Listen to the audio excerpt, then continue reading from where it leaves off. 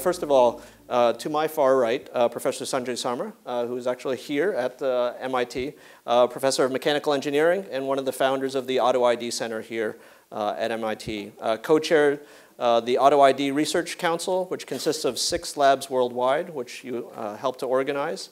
And today, the suite of standards developed by the Auto ID Center, commonly referred to as the EPC, are used by over 1,000 companies. You have a bachelor's from IIT, master's from Carnegie Mellon, and PhD from UC Berkeley. Mark Roberti, to his left, is the editor of the RFID journal and has been reporting on business for major publications since 1985. His work has appeared in these small publications such as the New York Times, Fortune, the Wall Street Journal, and a few other publications. Launched the RFID journal on the web in 2002, and it's the most widely read, this is a difficult thing to say, widely read website on RFID in the world, and widely regarded as a thought leader in RFID. Bob Lafort, one of 2 Bobs on the panel today, is the CEO of Ember. Ember Corporation develops wireless mesh networking technology for smart energy, connected homes, and many other monitoring and control applications. Previously was the president of Infineon Technologies North America and holds an MBA from Boston University and a BES-EE from University of Mass at Lowell. Finally, to my right, Bob Metcalf, whom I'm sure no one has heard of here, is a general partner at Polaris. During his brief and undistinguished career, earned a bachelor's from MIT here, a master's from Harvard, co-invented the Ethernet, was a Stanford professor, co-founded 3Com, now HP, was a Cambridge Fellow, received the National Medal of Technology, IEEE Medal of Honor, and has actually been inducted into the National Inventors Hall of Fame in Akron. Akron? Maybe it was Akron. Akron is very good. It's our great pleasure to have this distinguished panel with us today. So why don't we get into just a little bit of conversation here. Why don't we start with Sanjay Sharma. You've been at this Internet of Things gig for a while. In our research, we think of the Internet of Things as being sensors and actuators embedded in physical objects connected through networks, often wireless to computing resources. But you've been at it since way back the late 90s, for instance. So we'd love to hear a little bit about the history, and then what were you thinking at that time? What was the vision for this sort of technology? Sure. We started in 1998. And our vision actually was not very different from what the Internet of Things is today. And in fact, many people preceded us with that vision around the world. It's nothing new. Turn your lights off from your cell phone. Now, the thing, though, is that in 1998, I'd been using the Internet for 10, 15 years, but it wasn't widely regarded as a consumer technology. So we set our priorities and our ambitions a little lower, and we said, why don't we just try and replace barcodes and things with wireless identification nodes, and of course that's RFID. And we started looking at RFID, and RFID tags were at like $2, $3. And we said, that's not going to happen. When the barcodes took off in the 70s, it was a few cents. So we really need to bring RFID tags down to a few cents. And that was our ambition, and through a combination of recklessness and disregard for history and for the future, frankly, we said, we think we can make it 5 cents. And over the course of 10 years, we've done a lot of research on this. About 100 sponsors joined us, Walmart, Best Buy, Philips, basically the entire retail industry, consumer products industry. And we were able to bring the cost of tags down. And basically what we did, and this is where the Internet of Things concept emerged from, was that we said, look, we will put simply a number on the tags. We actually will not put data on the tags. And people went, what do you mean? And that's how we made the tags cheap, right? By not putting data on the tags. And people would go, but where do you put the data? And we'd say, we'll put it on the Internet. And people would point us and say, what Internet? And I'd hold my cell phone up and say, trust me, every cell phone will carry the Internet, at one point in time, right? And That was our big controversial statement. Kevin Ashton was one of the founders of the Auto ID Center. One day in desperation said, it's not the internet of people, it's the internet of things. And that's how the word took off. Over the last 10 years, what we've learned is that, in fact, connecting inanimate objects to the network is the least of the challenges. The technology is there. The challenge is, in fact, getting people to deal with systems where objects are automatically connected to the networks. And I'll leave it with this final thought, which is business process change, getting people to operate in this new world, is a far greater challenge than anything technological. The Internet of Things is here, it's been here, it is the future. You might not do it, your kids will live on it. It might be too late for you folks. And with that happy thought, could you give us an EG? I mean, what's that vision? What is it that you can do? What's a business process you could transform by having? For example, let's say that you wanted to take this building and make it, redo the HVAC systems. In fact, we had a PhD committee meeting recently, and a student graduated. Bob attended that meeting, and redo the HVAC systems. Do all the diagnostics remotely. Well, the problem is there's a lot of job security issues. The building maintenance staff, the construction staff, they can't really deal with it, right? So there's going to be a lot of resistance. But in fact, if you did that, the impact on sustainability is huge, right? Yeah. But I assure you, that's a hard pill to swallow for the existing infrastructure of people who live in a certain way, right? Whose jobs live in a certain knowledge bank that is going to be replaced. And I think that's where people like Ember and others come in. Interesting. That it's actually the people that get most affected by the Internet of Things. Yeah. Mark, you've been looking at this field for quite some time as well as an observer and a documenter through RFID Journal. What have you seen over the past 10 years or more as this has evolved? Quite a lot, actually. When I first went up to MIT and heard about the Auto ID Center, it was 2000. They had been doing their work for about 2 years. And I had heard about RFID accidentally. I was writing about IT, and I was covering supply chain technologies, Manugistics, and I2, and those guys. And I used to interview people, and I would say to them, did you get the benefits that you thought you would get? You just spent $2 million on software. Did you get the benefits? And every single person, without exception, said the same thing. No.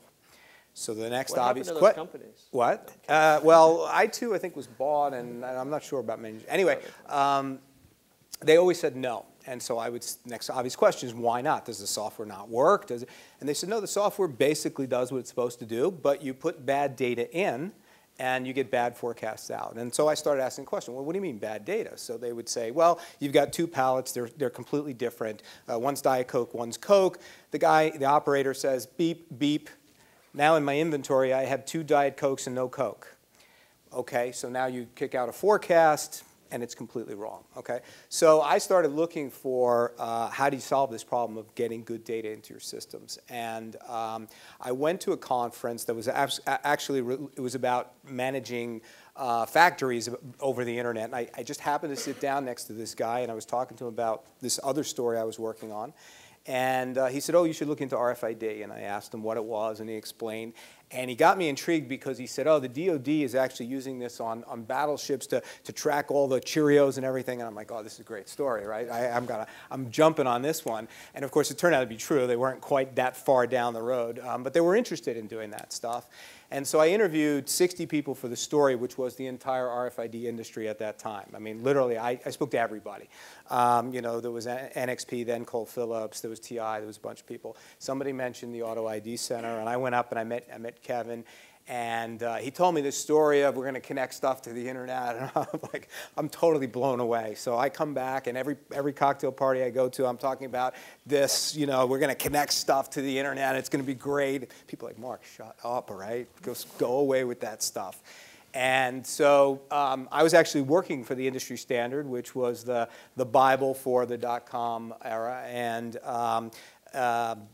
it exploded. In August of 2000, I was laid off, and I said, well, if this is really the next big thing, if this really is going to replace barcodes one day and people are going to need information, I'm an information guy. So I bought a book. I learned how to write HTML.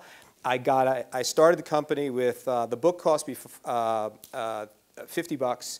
The HTML software cost me $500, and I had a $9.95 a month internet plan. So I wrote the code, I put up stories, and immediately people started coming. And so basically I said, I told my wife in the beginning I'll spend an hour a week on this.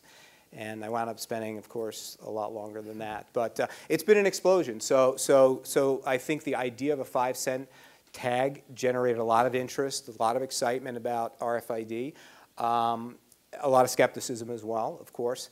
And but now we've seen tremendous innovation going on. I mean, the stuff, in those days you had HF tags, you had 2 standards, the tags were $3, there was nothing happening. I mean, basically, companies here or there might use it for a very specialized application, but it was mainly cattle tagging, access control for the doors, and automobile immobilizers, and that was the entire market. There was very little supply chain tracking, very little anything else. What's the most impactful application that comes to mind right now as you think about how we've come, where we've come from, and where we are now? Well, it's difficult to say. I mean, the main application folks are looking at is asset tracking. So whether it's hospital equipment or reusable containers or whatever, folks are interested in getting a hold of those assets. That's sort of the low-hanging fruit. It's a basic application. You can get an ROI real quick. But I think the problem with it is folks are sort of saying, okay, well, let's solve this problem with RFID, and then later on they're going to go, well, we got this problem over right here. That system won't work over here. Now we need a different system. So we sort of advocate having a holistic approach to deploying this as infrastructure, as an extension of your ERP system, so that you can manage all of your mobile assets and more. So the applications are exploding. I mean, we see every industry things that you would never imagine, like acid reflux or tracking babies who might have SIDS, preventing SIDS. I mean, there's just an enormous explosion in innovation going on. Speaking of innovation, Bob Lafort, you're actually building a company based on this concept. Can you tell us a little bit about what you're doing at the company, and then where you see things headed? Yeah, at Ember, what we do is the chips and software to basically enable the vision that we've been talking about. And I think there are a lot of applications, and we've seen them. When you ask about deployments, it depends a little bit about your definition of deployment. If are there products out there that work and people get value, there's probably been that around for 10 years. But if it's something that's sustainable, that you can do the next round of innovation and investment to make a business and continue it going, it's taken a while for us to see that type of traction, that type of volume. And there's a variety of reasons for that. But what we see right now is the idea of clean tech. And really, the part of clean tech we play in is the idea of efficiency. And as we discussed a little, and as a person that I was talking to from Shell once said, it's unbelievable the power of convenience. We don't really think about it as a business model, but habits and convenience are important. So what's happened now with this idea of smart energy is you're going to have the utility talk to the home individually. You're going to have the home then be able to do things automatically and very conveniently to do some things that, in particular, the idea of demand response, where 1% of the time you use 15% of your energy. And if you could just be smarter about that and do it in a way that is seamless and easy, then all of a sudden you have a killer app. And that's really what we see. And it's the alignment of the people who are interested in saving money, the people who are interested in saving the planet, the business people like the utilities who are interested in operational efficiency, and of course the overall regulators and politicians who see this as just pure net benefit. So now you're starting to get enough large application, large scale, large investment to be able to make this sustainable. So how does that work? How does the Internet of Things make sure that I'm using that piece of energy at the right time. Yeah, so what people don't want to have happen is that you're going to get an email and all of a sudden you have to run around your house and shut off your washer and dryer and then change your thermostat and then, oh, by the way, remember to do this. What they want to have happen is I can set a scenario, and my scenario is my low-cost scenario, my high-comfort scenario, whatever I want to do, and then everything takes care of it myself, and all I see is a net savings in my electric bill. And if you think of how you handle your electric bill, which for most people is probably the third or fourth largest bill they pay every month, it's archaic, right? What happens? 2 weeks after you've spent all of your money, you get a bill that you can only understand one number, which is the check you have to send to the utility. We wouldn't tolerate that when we buy a car, when we buy a house, when we buy groceries, but we tolerate that. And what's happening now is the utilities and the regulators are starting to come to an agreement that you need to be able to get real-time data and make adjustments and use your energy wiser. Yeah. Powerful. I mean, energy is a huge field. Bob Metcalf, you're now an investor, and so, in fact, you know, in all, for complete transparency, an investor in Ember. In fact, I think Ember is on your tie, as it turns out. Where else are you seeing opportunity? Where are you seeing opportunity as an investor? What's the future for this? Well, 10 years ago when the internet bubble burst, I had to make a model of the future, and I'm a plumber. So I looked at the kinds of traffic that would be coming, video, mobile, and embedded. And then incidentally, the applications would be energy, healthcare, and education, the big ones. So embedded is what we're talking about today, a different term, the Internet of Things, embedded networking. But even then, there were billions of microcontrollers being shipped every year. I think. If I could just interrupt you, so yeah. Why those three? So why energy, why education? You just look at the huge problems that the world has and big application areas where the internet really hasn't had any impact in energy management, in healthcare, which is completely screwed up, and then education where they still use chalkboards, which is kind of funny. So those are the... Please tell us how you really feel. Yeah. Well, isn't it obvious that energy and healthcare and education are the next big things to solve? So the internet will take care of those. So the, and you all are going to do it. So looking at embedded, so embedded traffic, that's the Internet of Things. Yeah, I think it's a space, and it's a huge space, and we don't quite understand the space. But there are two, actually on this stage, there are two halves of the space. Those are the tag people over there, and we are the node people over here.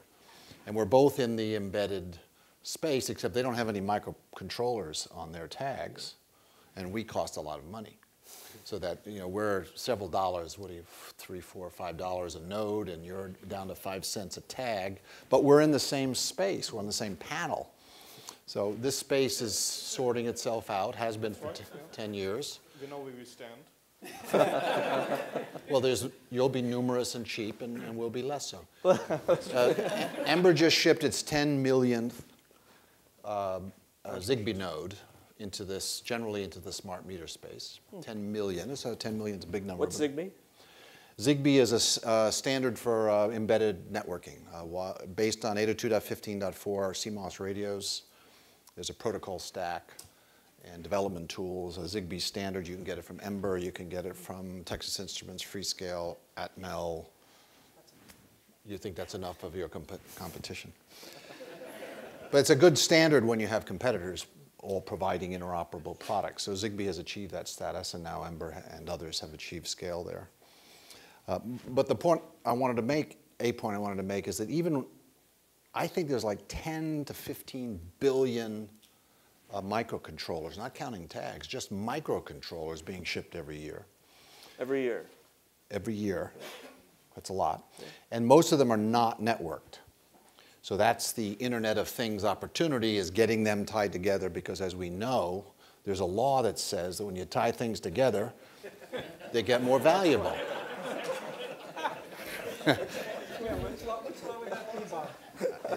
Well, you guys... Bob's law, right? So going back to your question, so we're investors in 4 companies that might reasonably be called Internet of Things companies. One is Ember, which is profitable now, thank God. Management feedback. And growing rapidly. So thanks to Bob's efforts. We call him Le Bob. I am Z-Bob. And we're also investors in Infinite Power Solutions, which is poorly named because it makes the world's smallest batteries. And why do you need tiny batteries? Because his nodes need power. And they're not going to be plugged into the wall because they're going to cost almost nothing. There'll be lots of them. They'll be all over the wall. So you need batteries. And Infinite Power makes these tiny rechargeable batteries appropriately for energy harvesting and remote sensor and control networks. We're also investors in Impinj, which is over there on the tag side. Impinj makes tags. And I thought Mark, when you were asked the killer app, you were going to answer triathlons. My family are all, not me, but my family are all triathletes. And they used to, at triathlons, after the race, you'd have to give your tag back. You don't have to give your tag back anymore. Sure. So my kids bring home these tags, and they're all Impinj tags, I might add. So there's the killer app, Races. And ironically, they're not tracking things. They're tracking people. So tags can be used also for tracking people, not just things. And then we're most recently investors in a company called Sticky Bits that they've made the observation that a cell phone camera can take a picture of a barcode, and then you can keep alive. So the goal of this company is to turn everything into a website. So everything will have a website, and then anyone who looks at and scans that same thing can add their commentary, all organized around those barcodes, and later RFIDs. They don't have to be barcodes. So those are the 4 companies in the Internet of Things space that we're investors in. Interesting. Mobile phones, of course, being one of the most widely deployed connected sensor devices that are out there. They have cameras, GPS, et cetera. So I'm curious about this distinction that you're drawing between the nodes guys with red ties and the tags guys with blue shirts, no ties. But you got the note about the blue shirts. So many times when you have technologies with specific capabilities, that segmentation actually leads you to using those technologies for certain applications. So, Mark, maybe you could describe, what are tags really good for?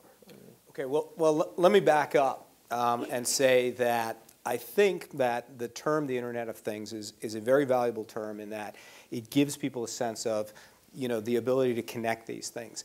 But it's sort of outlived its usefulness in a way, because really what we're talking about is the ability to see, track, and manage the things we can't see, track, and manage today. So whatever it is, whether it's assets on the grid, or it's the environment that we live in, it's the people running across the, we don't have good information about those things. And I would make the point that GPS is part of this. So if you're tracking a ship, you're going to use a GPS. You're not going to use RFID. You're not going to use one of Ember's tags. You're going to use a GPS. It's not technically the internet, but it still gets you data into your systems, and can be shared over the internet. And then on the other extreme, you've got a pack of gum that costs 5 cents or 10 cents. It's going to be pretty hard to get that chip down. I don't think I'll see it in my lifetime that you're going to put an RFID tag on that 5-cent thing. So you're going to use a barcode on that. Okay, and the barcode is useful because you can scan that and you can get data into your system. And if you're a CIO, you want to get the data into your system and you want to provide it to people so they can use it. So however you do that, RFID and related technologies are a way of doing it. And the great thing about RFID is that it's automatic. So if you look at Ember's technology, no one has to do anything to adjust the temperature in the room if no one's there. Or if there is someone mentioned an application to me, could you do flood control with RFID? So you could take Ember's technology, you could have a water sensor or even a flow sensor that can sort of measure the amount of water coming up. You could sprinkle these things on the beach, and it could be an early warning system, so the nodes connect to each other. So it really depends on what you want to do. All of these technologies enable you to manage the things that we really aren't managing today. And so you've got barcodes, you've got very low cost passive UHF tags, you've got UHF tags that have sensors built into them, then you've got an active RFID tag. There's also ultrasound and infrared technology, and you go up the chain. You know, Ember's technology's in there, and then sort of at the end you get GPS. And what you need to do if you're creating an enterprise system is, okay, what data do I want to collect on what things, and what technology is appropriate for that? And you know, the challenge we have in the RFID industry is this is not like barcodes. It's not just, hey, you stick the thing on, you scan it, boom, you're done. It's very complicated. There's a lot of different flavors of the technology. It is extremely powerful. And you know, so it's sort of a challenge to get people to think about it. And that's why I was talking about an enterprise approach to this. You know, if you look at your enterprise and you say, well, I wish we could track all these things that we don't track today, whether that's a laptop somebody's carrying around, or a returnable transport item, or a vehicle, whatever it is, a ship out on the ocean. I want to track all these things. What kind of an infrastructure do I need to do that? And RFID, in my view, is a big chunk of that. But barcodes are not going away. GPS is certainly going to be important. You have to think about it in that context. And it seems to me when you think about these enterprise applications, it's going to drive a tremendous deluge of data that will come from all of these tags, all of these nodes, et cetera. And you know, Sanjay, you talked already about some of the human challenges. But can you talk a little bit about, you know, as you've talked with CIOs and people who have to deal with this deluge of data, you know, what is it that they need to do in order to, you know, to really put together? Well, yeah, I mean, look, if you look at IT systems today, you know, take an SAP system, for example, right?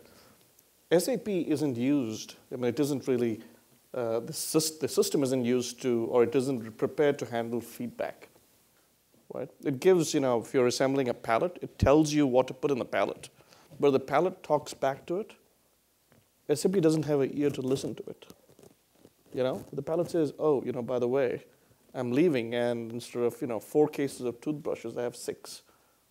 There's no way for SAP to deal with that. But if you're in a company and you've, you know, installed an SAP, whatever, pick your ERP system, right? And along comes RFID, which lets you see what actually happened in reality, because the truck's, you know, sending you a message saying, wrong pallet on the truck. The system isn't, you know, what do you do with this, right? You've already committed to this $300 million, some ridiculous number, you know, ERP contract to rejig your, you know, entire IT system. And you have this new piece of information, so you ignore it, right? So, but if you ignore it, you've kind of missed the point, right? So this is the challenge. Now, what do you do with the data? You know, there's 2 things I'll say. The first thing is the most important thing to do with RFID data is to use it or lose it, because it has and the second thing is that real-time information has very little shelf life. It rots. It loses its value very quickly. You know what I mean? I mean, if you catch the, you know, stitch in time saves 9, it's an expression we use, right? If you catch the truck before it leaves, you can fix that pallet. You can, you know, if you catch it a day later, it's too late. It's forensics, right? Well, but to some extent, but still historical. Well, yeah. You're updating your inventory. So the problem today with the two pallets of Coke is that store, you know, their inventory is wrong. So at least now you could say, well, I can update that. I've got two pallets of Diet Coke arrived. Absolutely. So I mean, I'm exaggerating a little bit, but my point is that you've got to be able to accept feedback, which they can't, right? I tell you, we were working with a store in, you know, I also did a company which, fortunately, we got acquired before the crash. But we... Why did you look at me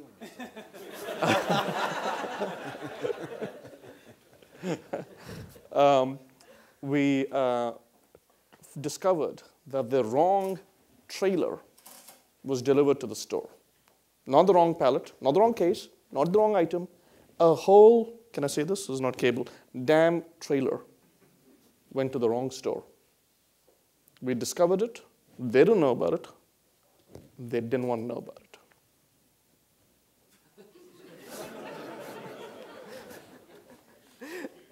You know? This is a great segue to the question I was going to ask Bob Metcalf here. You know, building on this previous comment, so there's the tremendous technical challenges along with this data being generated. But You know, a lot of this audience is our CIOs and leaders in the IT field, and many times, you know, and certainly our client experience, you know, IT is often viewed as, you know, the people who make sure the desktops are up, the people who make sure Ethernet is connected, but rarely the kinds of people that you want crawling around on your trucks, you know, anywhere other than POS within a retail situation, et cetera.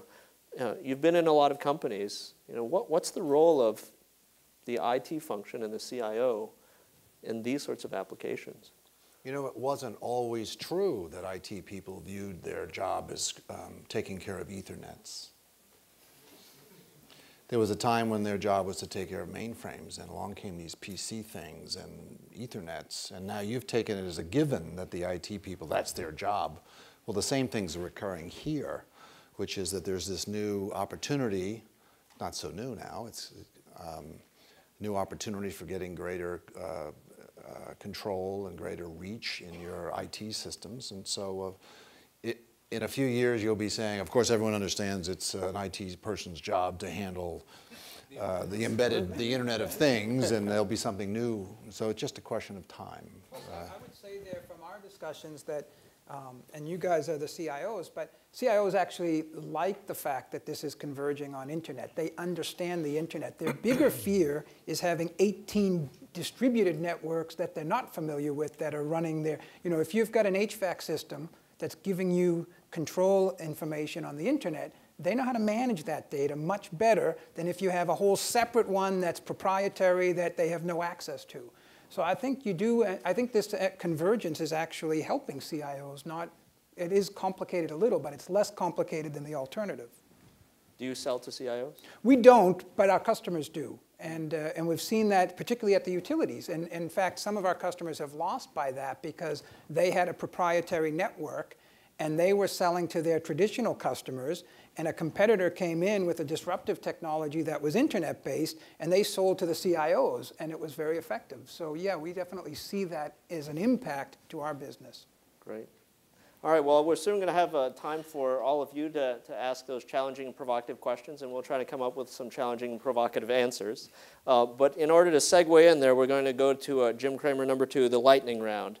And in this section, I will quickly ask a number of questions for which I'll ask each of the panelists to answer very quickly. So let me start with Sanjay, and we'll move this through. So what will be the next new modality for wireless sensors beyond acceleration, temperature, sound, pressure, and light? Vehicles. We could have prevented the Toyota problem. Cars. I would say body, measuring the human body. Home security. They took the 3 I was.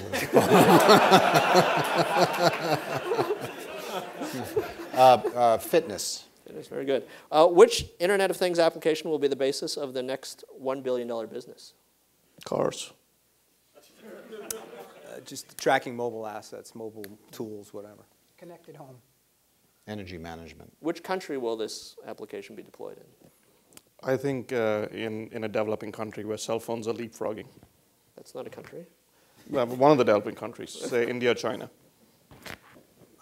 I don't know, United States, I would say. U.S. U.S. Which is the bigger Internet of Things opportunity, B2B or B2C? B2C. B2C. B2C. B2B. It's good to catching on. It's good to be contrarian. What large incumbent company will compete best in Internet of Things? Doesn't exist yet. I would agree, none. I think service providers are going to take a lead. Service providers as in your ISPs and MSOs, which is hard to say that they're going to be a leader, but... Cisco. What's the biggest barrier to Internet of Things becoming a huge opportunity, or a huge business, not opportunity? People thinking outside the box or inability to do so. I agree, people. That's not a bad answer, but I would say standards and complexity. Accepting those two, I would add the general notion of balance of system. That is, you can't just show up with a new technology. All the other pieces have to show up at the same time, including the ecosystem. Interesting. What's the most critical talent issue for an Internet of Things company? I'm sorry? What's the most critical talent issue for an Internet of Things company? People thinking like Steve Jobs. You just need to think outside the box, you know, just make it happen. Domain expertise. End-to-end user experience. Can I go first next time?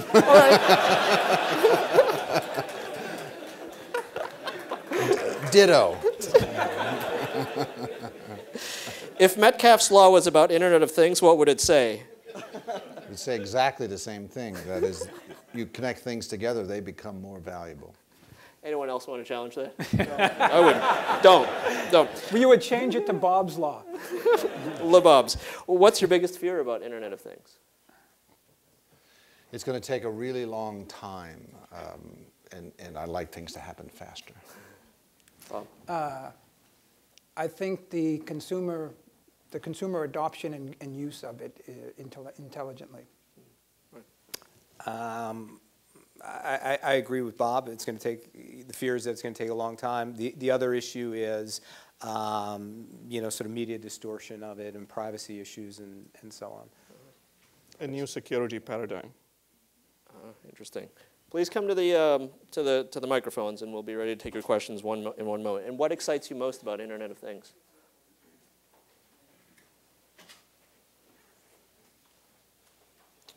The good that it will do. That is the, in all seriousness, I think energy is the big challenge now. And the Internet of Things is required to solve energy because you have to touch and change and sense and monitor things. So here it comes. Yeah, I think the benefit to the individual. Just the ability to do things much more efficiently than you can today. It's going to be a quantum leap in many areas. We are unsustainably inefficient. We cannot survive if we stay that way. Great. Thank you. So it's time to open it up to the audience. Let me remind everyone that we're looking for questions rather than statements. And shorter ones are better. So why don't we start over here? Hello, and if you wouldn't mind identifying yourself very quickly first. Sure. Hello, my name is Guillermo Abadia. I work in the healthcare industry, but in the past I worked in the process control for continuous and discrete industries. I'm very interested in this area. And last night I was looking into what kind of container would it be the appropriate container for RFID. And I really did not get a good answer. It's very clear when you're controlling systems or when you are running algorithmic trading or when you're doing healthcare, it's obvious what kind of container you would use to store the data. But with RFID, I'm not so clear yet. Could you elaborate on that? I'm not sure what you mean by container. You mean a database, or is do it you mean a database? physically? Is it a time series database? Is it a relational database, or is it some hybrid? No, it's a hybrid. I mean, in fact, the whole database concept is broken. It's meant for records. This is some sort of, there's new database concepts like event-oriented or streaming databases and so on. RFID will basically have to go into some sort of a streaming action, automaton which acts. It's like you and me. I see events, I react. And that kind of system doesn't really exist. Well, it does. Streaming databases are approaching it, but that's where I think it's going to end up. And don't you think, though, it's just going to be interrupt data? That 99% of it I'm going to ignore, but it's the 1% that I have to catch that makes all the difference. Right. I've always said that the most important thing to do with RFID data is throw it away, actually. And it's the exception that you're looking for. So you need that exception matching and reaction. Yeah. Over here. Hi, I'm Michael Davies. I'm a senior lecturer here. Hi, Bob. This is a question mostly for the two Bobs. You said Ember's now profitable, but it was founded back in 2003, so it's taken 8 years. What took so long, and why did it take so long, and what can we learn from it? I think it's more than 8 years. Yeah, It's yeah. like 9 Thanks. years. Yeah. And it feels like 90 at times. No, I think it's an excellent point. I think what you can take from it is that, number one, there was a lot of hype that went well ahead of the reality.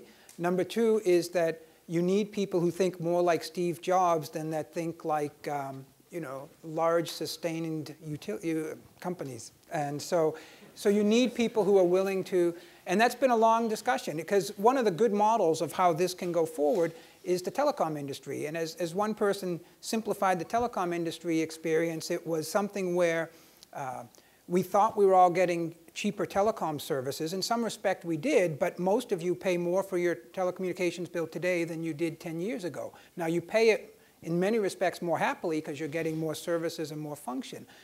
But in order to do that, look at the disruption that was caused in the industry. And in some of these other industries, that disruption has not been allowed to happen, whether it's in the automotive industry, whether it's in the process control industry, or whether it's in the utility industry. And that's going to be a challenge to big things happening fast. That's one.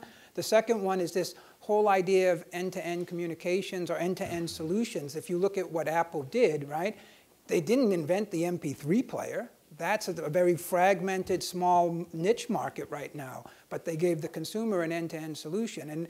And I'm not sure that there are those types of forward-thinking companies that are going to put it all together. So it's just going to take longer to get there. And that's what I think the lesson learned was, is that to make sure that that the hype is actually achievable and sustainable. But the good news is that we're getting a second chance to take a bite of the apple, because a lot of the hard work that was done, it's the old adage, you know, it took me 10 years to become an overnight success. I think that a lot of what was done was very useful and constructive to make sure that the right pieces are in place to go forward. So I think we're in a much different and a much better place now, as the reality is starting to catch up to the hype. But there's a lot of tough reasons why it took a long time. Hope springs eternal. We should not have been surprised that it took 9 years to get to this point in the Zigbee space. We should not have been surprised, because there have been so many precedent cases, and it has to do with the adoption of the making of the new standards, figuring out in this huge undefined space, how many standards do you need to span it, and you know, which is the most promising one. So we're going to do Zigbee over here.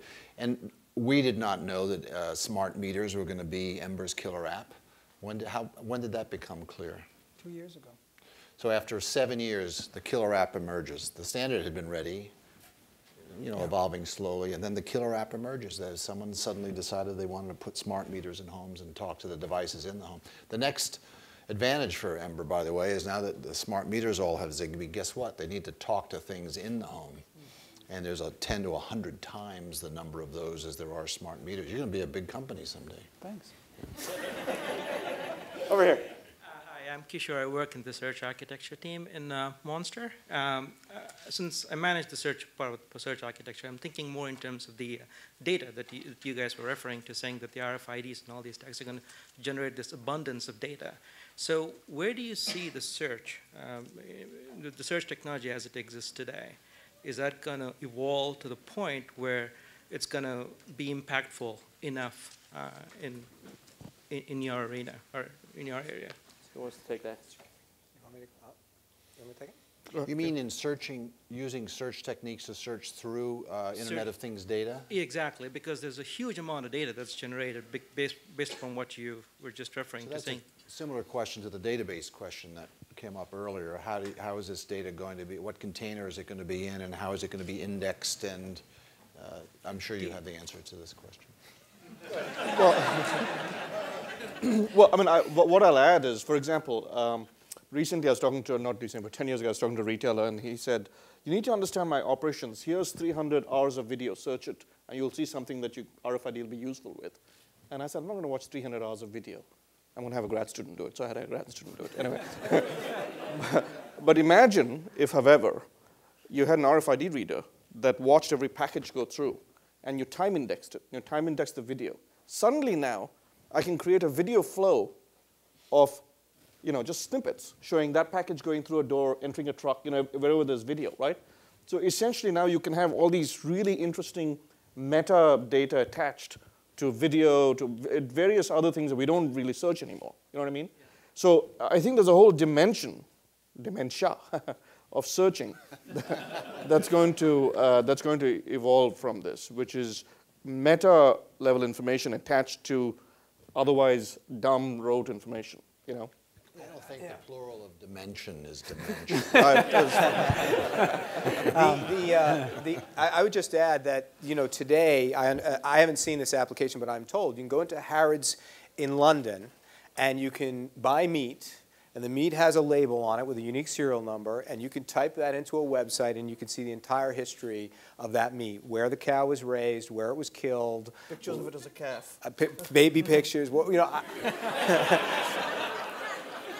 so, you know, for consumers to be able to say, I bought a bottle of wine, I want to know what temperature this wine was stored at from the time it was bottled until the time I just got it. And was there any time where it was out of the temperature range, in which case I don't want to buy it? There's a program in Maine where you can put a tag on the lobster, and then on the table you can just click it and see the picture of the fisherman who caught it and his boat and his family.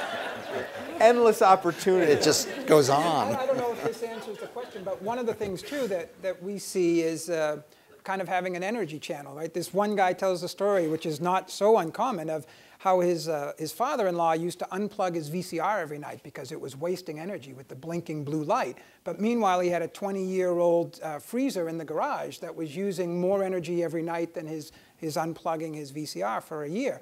What's the point? The point is that if you don't know how you're using it, so you could have Pareto this, you could have an energy channel, which sounds, you know, coming from someone who's got a lot of self-interest. But on the other hand, who would have thought we'd be watching a weather channel 10 years ago, 20 years ago? So as you have this data, there's lots of ways you can put and see how you track it. So I think there are a lot of things you can do, but you know, the internet wasn't invented for Google. You need to have an infrastructure first, and then you'll have very creative people who find ways to make that useful and interesting to the users.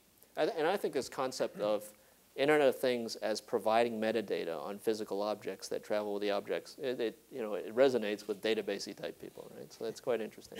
Yes? Yes, this refers to the RFID statements during the conversation.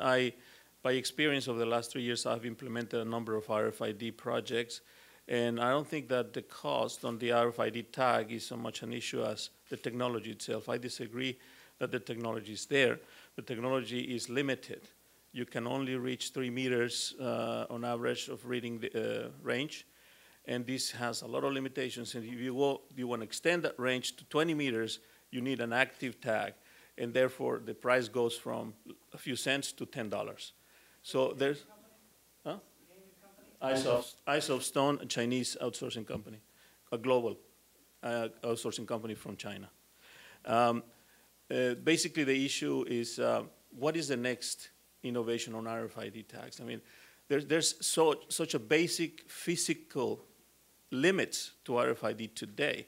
As you know, in a project with Lufthansa, I wanted to track all their maintenance of the aircraft, 2,000 parts per aircraft, and store all the data in a tag. That is possible, but the technology is not capable of, you put these tags on metal, they don't read. Okay, so can I answer that? Because, you know, I've seen the history, and I've seen the technology evolve. So 5 years ago, you had, you know, 10 feet of read range at the best of situations. Today, there are tags that are about that big, that wide, that can be read at 20, 30 meters, depending on the situation. Meters or feet? Meters. Wow. Meters. There's passive tag. We had a passive tag unveiled at our event. We did a conference last month, and there's a big tag for assets that can be read at 130 feet. Right, passive tag. Now it's big and it's expensive, but it's meant to go on a big metal container. So, you know, does the technology have limitations? Absolutely. Every technology has limitations. My laptop cannot cook a steak. You know, it just can't. Mine can't. No, I mean, you know, there's lots of things. The question is are there applications where the technology makes a lot of sense that barcodes don't work today? I mean, one of the things that drives me absolutely bonkers is people saying barcodes are cheaper than RFID. That's absolutely nuts. Right. If that were the case, everybody would be taking inventory with barcodes. Right. You go into a store, they take inventory 2 times a year. That's nuts. I agree. I don't look at the cost of RFID as in itself. It's an incremental cost. You know, the cost of RFID minus the cost of the barcode, because the people are using barcodes. But what about today. the cost of the guy who has to scan the barcode? How much does he cost? No. RFID is so not we'll have time afterwards for further RFID is discussion. not as expensive. So. It's not the reason why it's not deployed. It's physically limited And I don't see that limitation being addressed anywhere. I mean, it's being addressed. You know, I'll talk to you after if you want. Let's I mean, move on. I'll point you to tags, but there's tremendous innovation going on. There are tags that can now be read 365. Let's talk about it afterwards, because Right. I've designed an antenna for an RFID with the Fraunhofer Institute in Germany for Lufthansa, and there is physical limitations, no more than 2 meters. Mike, may I make a quick comment? Sure. You know, I respectfully but vehemently disagree with you, or with your disagreement with me, all right, or with others. Thanks for sticking up.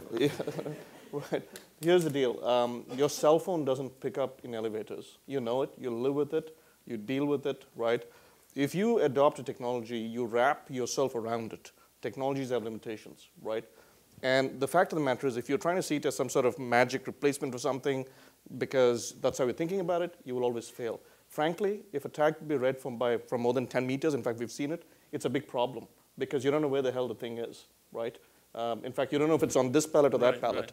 And in fact, we're actually having to power down the readers to figure out where it is. So it's a long discussion. We can talk about it afterwards. Okay. Yeah. Thank you. Hi, my name is Xiaoyu Ni, and I'm part of the organizing committee, and I'm from Wuxi, China, a middle-sized city near Shanghai. And at that place, the country is recently starting to build up a national research center focusing on the Internet of Things.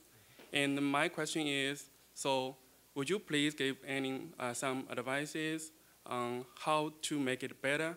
Second is, how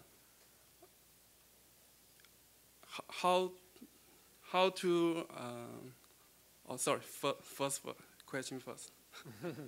Well, I would just say, take that speaker's comment, and there are plenty of great applications for which the technology today is not yet suitable. So how can you, what kind of research can you do that addresses some of those issues? And one of the things I mentioned earlier is one of the limitations in RFID is lack of domain expertise. So folks who make tags and readers don't necessarily know the problems that an apparel retail company has, or that an auto company or Lufthansa has.